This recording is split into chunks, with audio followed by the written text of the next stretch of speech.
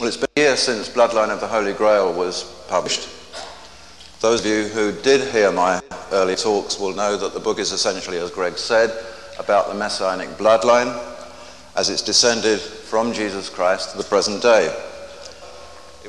What we did in Bloodline and in talks that we did earlier this year was to just look at the way that the Christian church had established itself, how it had moulded itself around a certain field of vested interest, most of which was to suppress the female in the church establishment, and because the church reigned supreme for so many hundreds of years, also in society as a whole. So the question is simply, what was so important about the bloodline? What made King David so important in the first place? And this is the trail that I was led on for the next book. And I'm probably about halfway through it now, as Greg said. I'm not going to start the story from the very beginning of it, because what I'm here to talk to you today is just about that one aspect of it. The Bible explains that the line that moved through the Old Testament story to King David, etc., was important because it began with Adam and Eve, first people.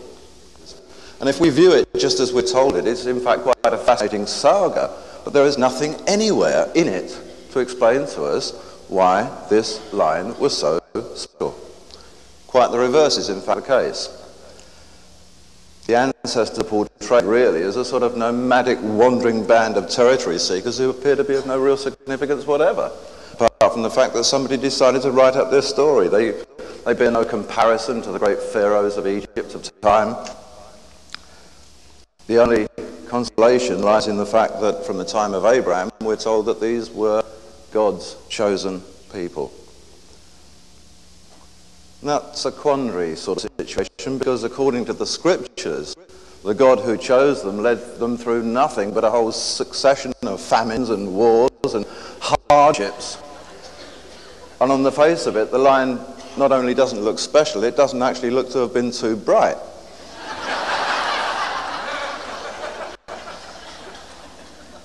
So we're faced with a couple of possibilities here. Either David was not from this Abraham succession at all, or the story that we've been presented with is quite corrupted from the original tale. The version that we have of the story may be, just like the Christian story, adapted to suit the Jewish faith rather than to suit historical fact. So in consideration of this, I was reminded of exactly what had happened with my previous book, with the New Testament story. The Gospels that have been in the public domain for centuries bear little relation to the first-hand accounts of the period. The New Testament was concocted by the 4th century bishops to support the newly contrived Christian belief.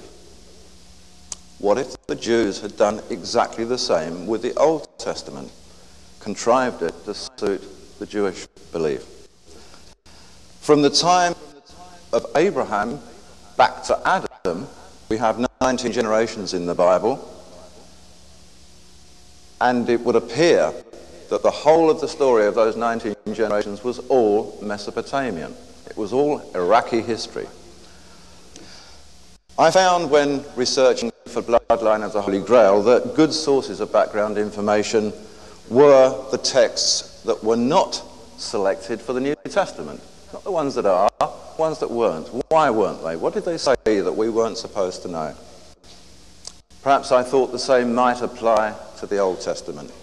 Maybe the secret here is in the books that were written down at the time from the Babylonian records but weren't ever put into print for our eyes at later times.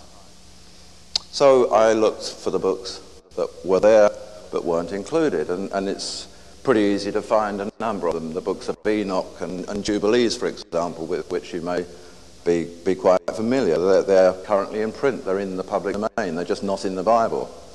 Another book which I'd known about for some time because I'd talked about it in Bloodline was the book of Jasher. Another very important book. It's so important that twice in the Old Testament our attention is drawn to the great importance of the book of Jasher. It is said and asked many, many times by many people, how on earth is it that this God of the Hebrews, who chose them to be his people, led them through trials and tribulations and floods and famines, when from time to time, with quite a contrary personality, he appears to have done some pretty nice, merciful things.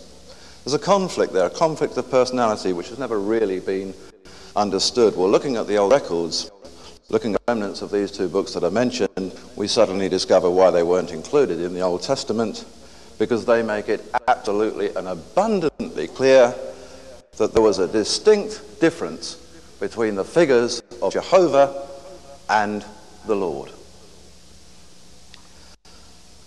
Jehovah is not a name at all. The name to Abraham and the people of the time was El Shaddai. His opposer, the one that was called the Lord in the Old text, was called Adonai. And respectively in the land of Canaan, we find identical stories coming up. They follow exactly the same pattern. They take us through the same sequence of events. They tell the same sagas. And they are called El Elyon and Baal. They mean exactly the same things. El Elyon means mountain lord, and Baal means lord. It means Adonai. Two characters still. The definitions of God and Lord as ending up in the Old Testament being mixed together throughout as if we've got one character in this story turn out to be totally wrong.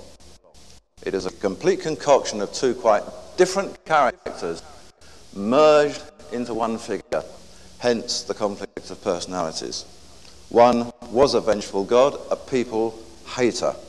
The records are very clear in this regard. The other was a social God, a people supporter. They each had wives, they each had sons and daughters. The writings tell us that throughout the patriarchal era, the Israelites endeavored to support the Adonai, the Lord. All of the early stories tell of them trying to support the Adonai, the Lord. And at every step and turn of the way, the Jehovah figure is there, the storm god, retaliating with floods and famines and tempests and destruction and just about everything that can possibly be put in the way of these people trying to follow the other guy. Now, it's during this time of captivity, all of these decades in Babylon, as the generations lived and died and the new ones grew up, that the Jews finally decided that all of these generations, trials and torments and famine and whatever, wasn't really a great scene. Maybe we should get on this guy's side. So it was then, and only then, that suddenly we discover that Jehovah is taken on board as the God. And it's at that time that it is said that he chose us to be his people. It's the other way round, actually, but that's the way we get told the story. So the Jews take Jehovah on board as the main God. They decide, out of fear for the peril of everything, that this is the God they're now going to follow. The Christian church then, in a vague replication of that, eventually takes on the epitome of the same God. It doesn't call him Jehovah, it just simply calls him God, which is pretty inspirational. And it's at that time that we suddenly find that Baal and Adonai and other names disappear. They are not being followed anymore. What we now have from that moment in time, we've now moved forward into the current common era to faiths of fear. And if one now reads the Old Testament with that in mind, not the English version, the Jewish translated version of the Old Testament, and just supplements the names each time, we suddenly find that every time something nasty happens, it is Jehovah, and every time something nice happens, it's this guy they call the Lord. It's not the same fellow. So when did it go? When did we suddenly forget all this stuff? Why was it so important? Why did we suddenly just have people who bled their meat and weren't of much consequence, really, until later days? It actually happened when their latter-day descendants, whether in the Jewish tradition or in the later Christian tradition, decided to actually start forging history. Not just translating it, interpreting it to suit a vested interest of the moment. The one thing in the Jewish faith, as in the Christian faith, that's absolutely predominant was that any importance played by the female had to go. Not on. This is male stuff now.